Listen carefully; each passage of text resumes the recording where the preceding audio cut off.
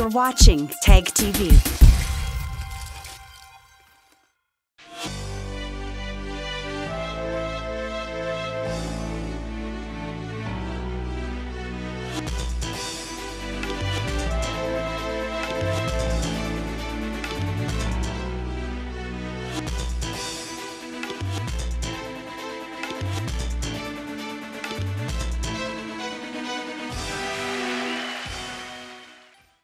India is well known around the world owing to its historical background, diverse cultures and interesting traditions.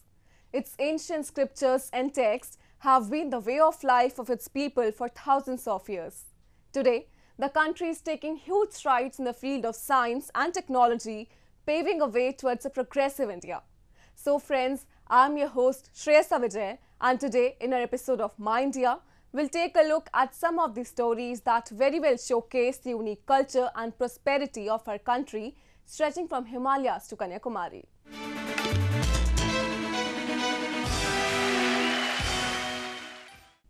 Riding high on the crest of winter in February, a splash of colors, rhythmic drum beats, vivid arts, crafts, music, dance and immersive cultural ethos.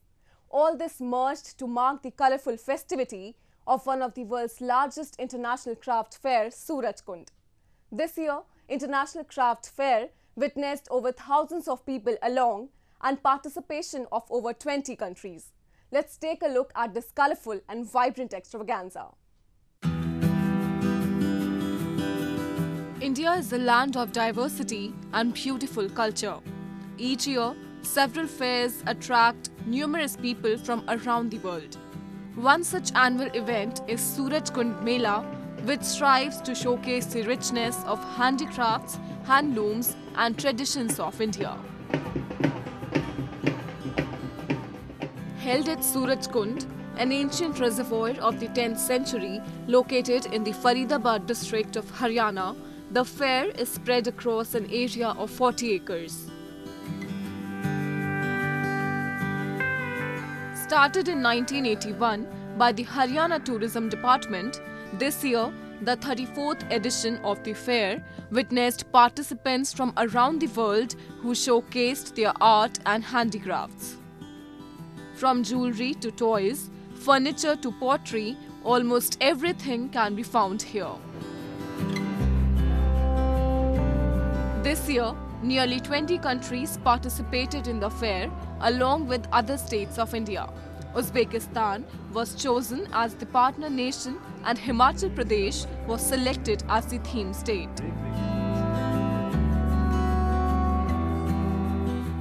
It's the best event of the year to see your culture, to see your India in one platform, at one platform, and you see all the states here, and the partnering country this year is Uzbekistan. And this year the theme of the fair is Himachal. You see the culture, the food, the vibe, the textile, the everything from one particular state in a larger format. A confluence of diverse forms of art and culture, the fair has visitors and participants of almost all communities, creed, castes, background and social status in India and abroad.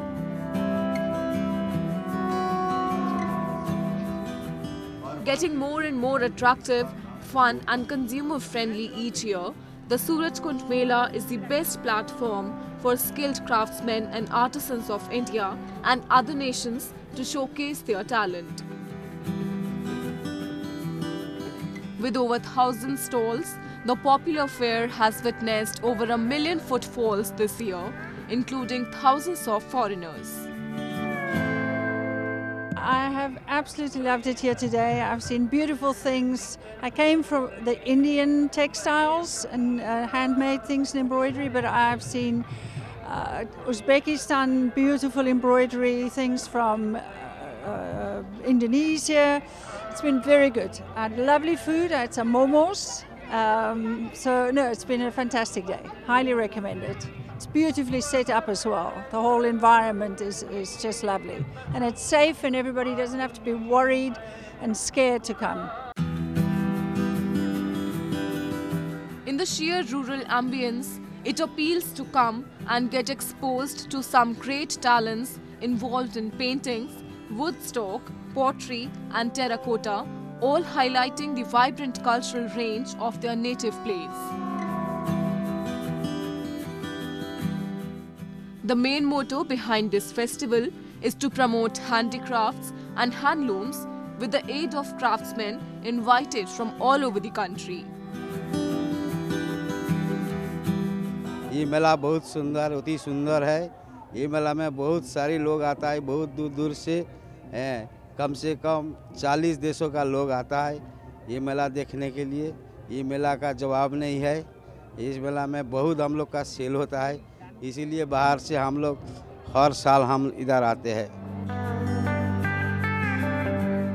Fairs like these are organized all around the year to celebrate various forms of art and culture and provide a platform to budding artisans and craftsmen. Fairs like these also display the rich and diverse culture of India. West Midnapur district of India's eastern West Bengal state is setting an example of religious harmony with people from across communities working together shoulder to shoulder in an engineering equipment manufacturing industry. Take a look. Unity among different religious communities is an inherent character of India. Be it work, festival or daily chores, people here work together, celebrate together and live their lives in harmony. Employees of an engineering equipment manufacturing industry in Midnapur in the state of West Bengal have been upholding such unity for over 13 years now.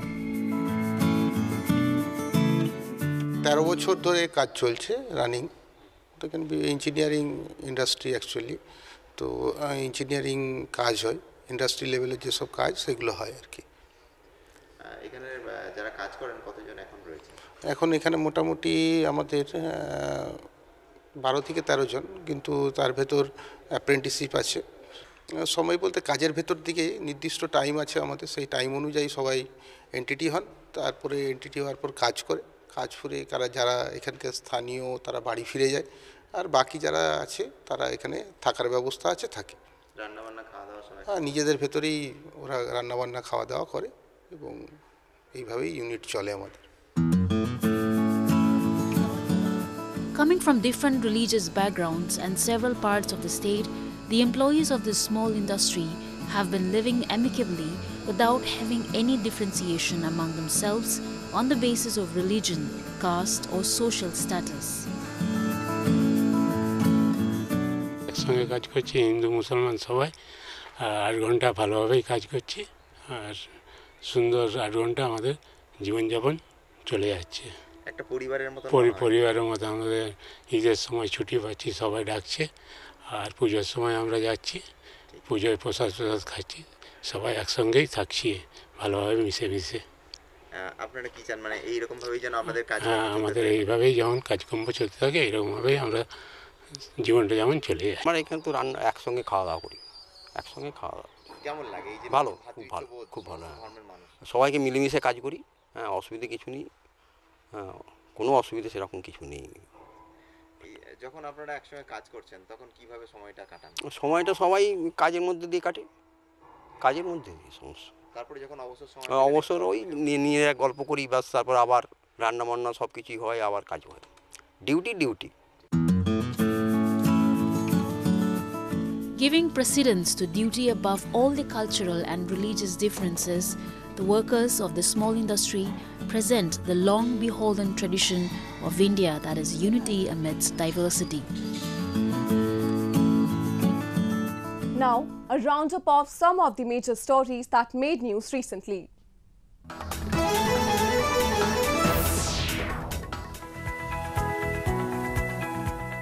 Bollywood actor Vicky Kaushal and actress Janhvi Kapoor turned on the heat at the ramp at Lakme Fashion Week's summer resort show in Mumbai.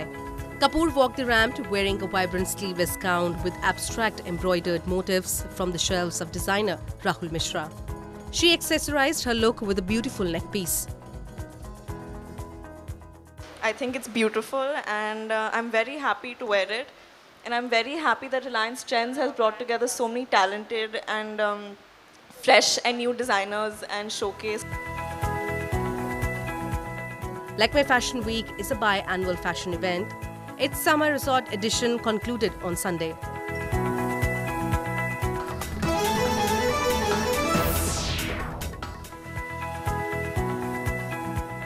Electric vehicles, including scooters, bikes and SUVs, are attracting visitors coming to the Auto Expo 2020, being held in India's northern Greater Noida city.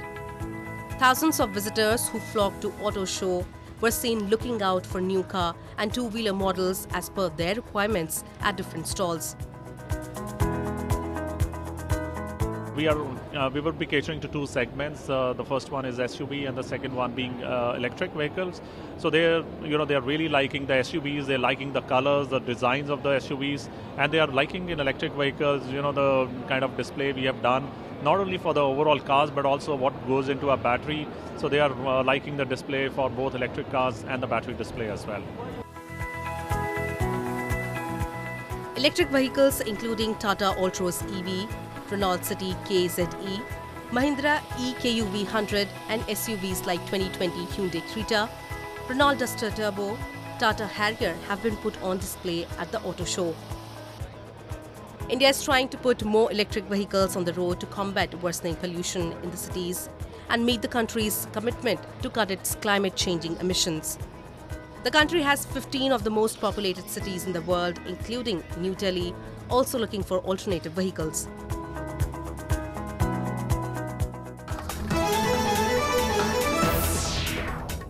Moving on, as the world emphasizes on active use of renewable energy, the JFE Engineering Company of Japan has come up with the new geothermal electric power generation system that efficiently converts geothermal energy into stable energy.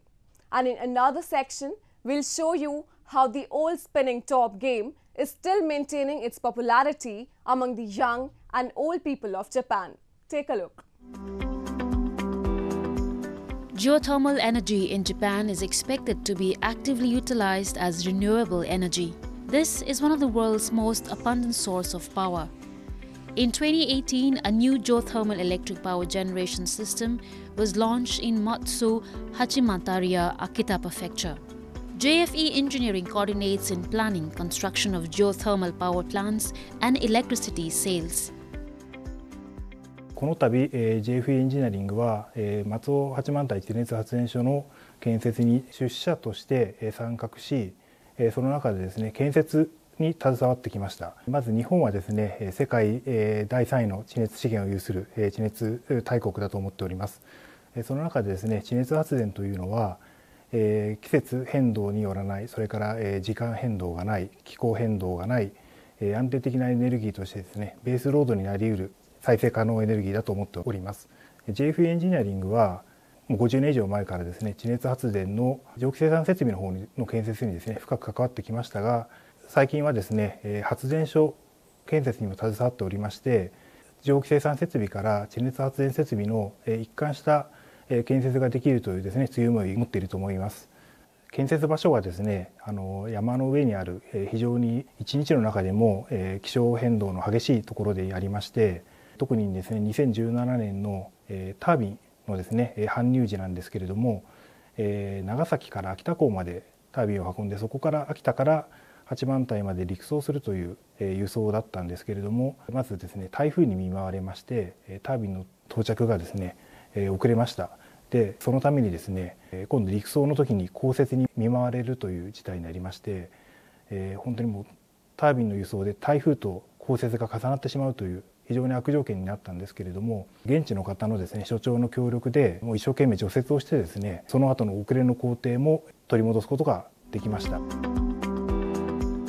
JFE Engineering provides highly efficient geothermal power generation system consisting of production and well-managed facilities. There are steam production facilities, steam gathering pipeline, brine gathering pipeline, and re-injection facility.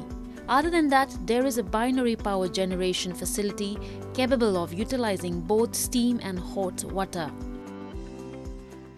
松尾八幡平地熱発電所の出力は 7499kW となりまして、これは新規開発としては22年ぶりの大きな出力の発電所になります。海外についてもですね、インドネシアをはじめとして地熱資源を有する国が多々ありますので、 JFE エンジニアリングもですね、蒸気生産設備から発電所まで一貫して建設できるという強みを生かしてですね、今後も海外も含めて視野に含めてですね、地熱発電を広げていければいいなというふうに考えております。The electricity produced is supplied to the local town. Technology of JFE engineering to convert geothermal energy into stable energy can make great contribution around the world. Moving on, every year in Japan, national championship is held for spinning top game called Koma. It is managed using strings. コマを投げて紐でかけてクロスした状態で縦で回すっていう。Techniques used for movement of spinning top have unique names. The players name it as they please. 綱渡り往復です。コマを紐の上から動かして左手に行き、それをまた同じ風に戻し、手に乗って回ったら大成功です。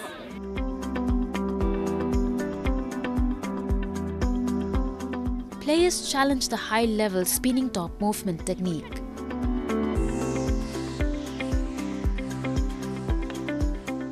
It is considered one of the oldest games for children in the world. It is also very popular among young and old in Japan.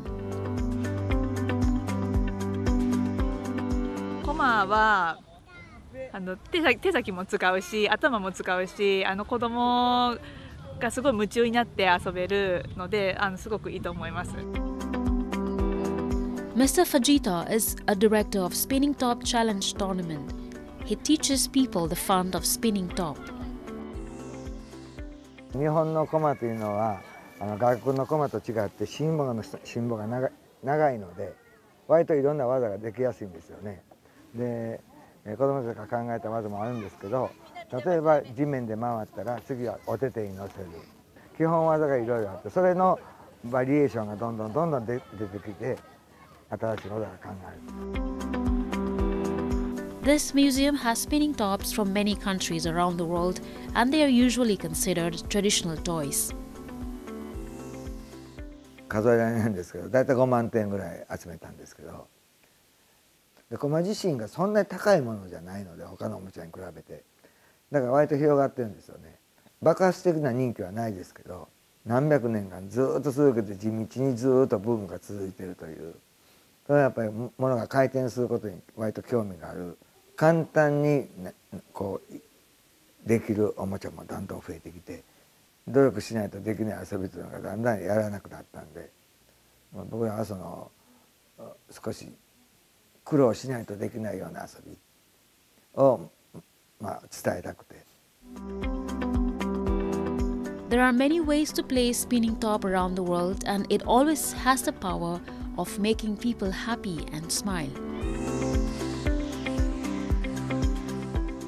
India is the land of diversity, where people from various religions and traditions are knitted together, presenting a beautiful amalgamation of different communities.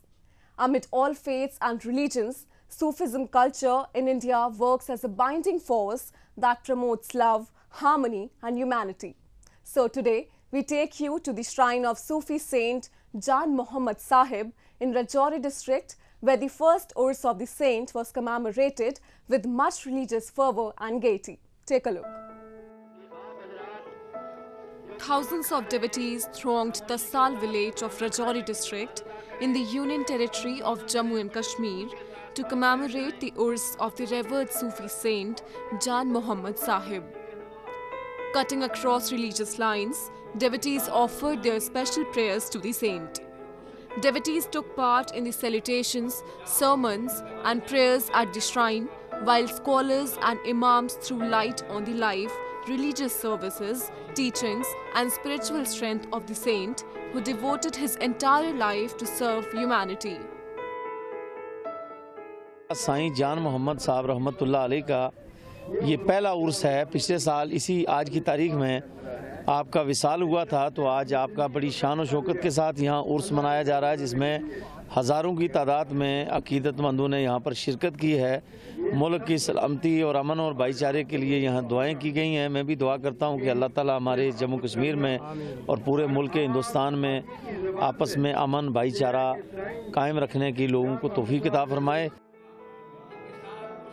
With its eclectic emphasis on tolerance and peaceful coexistence, Sufism has been influencing the lives of the people in Kashmir for nearly 700 years, forming an integral part of ethos among the public for the last several centuries.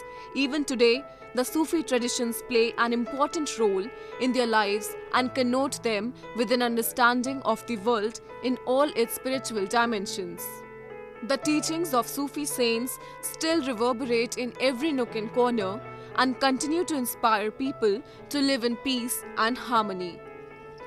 Saint Jan Muhammad Sahib was also one among these Sufi saints whose message of oneness and brotherhood is still preached by the residents of the area.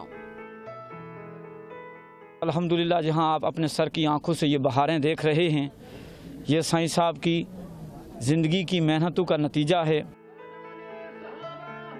The Holy Urs commemorations clearly indicates that the lesson of love and compassion that was once propagated by the Sufi saints still has its roots deeply embedded in the rich culture and traditions of the people. Since ancient days, India has remained a favorite destination for travelers and businessmen. Some came to make their fortunes and others came to explore the scenic beauty, iconic monuments and witness the arts and cultures of this incredible land. To make their stay in the country comfortable and establish comprehensive communications with them, Indians have devised several tools and techniques from time to time. One such communication channel has been established by the Ministry of Tourism in India. It is basically a call center where tourists coming to India can call and gain information regarding tourist destination, transportation and other necessary help in their own language. Take a look.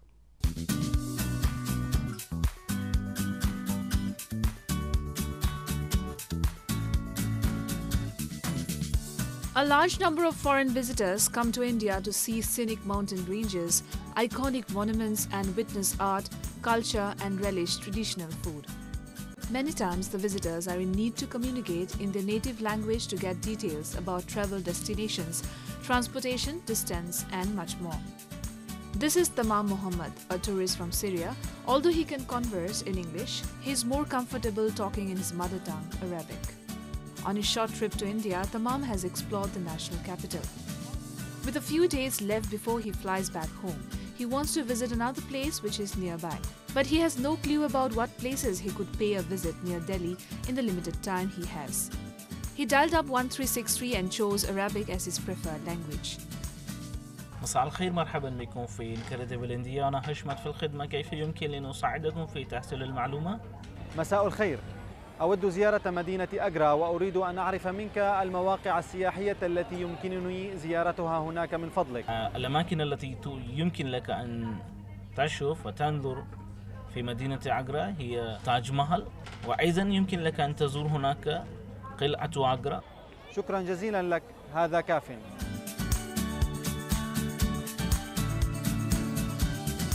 And I wanted to visit some tourist places. So I just looked online for the tourist helpline and I called them and they suggested me going to Agra, and they were very helpful and it was a fruitful call actually. They spoke to me in Arabic and I was really happy to hear that. In Hindi, English and 10 other international languages that include Arabic and Chinese among others, visiting tourists can get answers to all their queries by dialing a 4-digit number 1363. Upon dialing this number, the caller gets connected to the 24/7 multilingual tourist info helpline named Incredible India, set up by the Ministry of Tourism, where they can select the desired language and seek advice or register a complaint. tourists who are visiting to India, they are not aware about the places. So we as a helpline, support 24/7 and provide them the correct information about the places where they can go and visit. So it helps a lot. So how many people are going to visit this place? This facility by the Ministry of Tourism will not only help tourists with little to no English-speaking abilities to clarify their queries, but will also help them register their grievances and complaints, especially at a time of emergency. Even if they do not speak English, they would be able to convey their problems in the language they are most familiar with.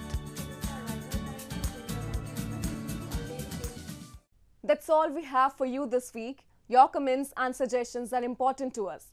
Do give us your feedback at myindia@anin.com. I'm your host Shreyasa Vijay, and it's goodbye from the entire production team.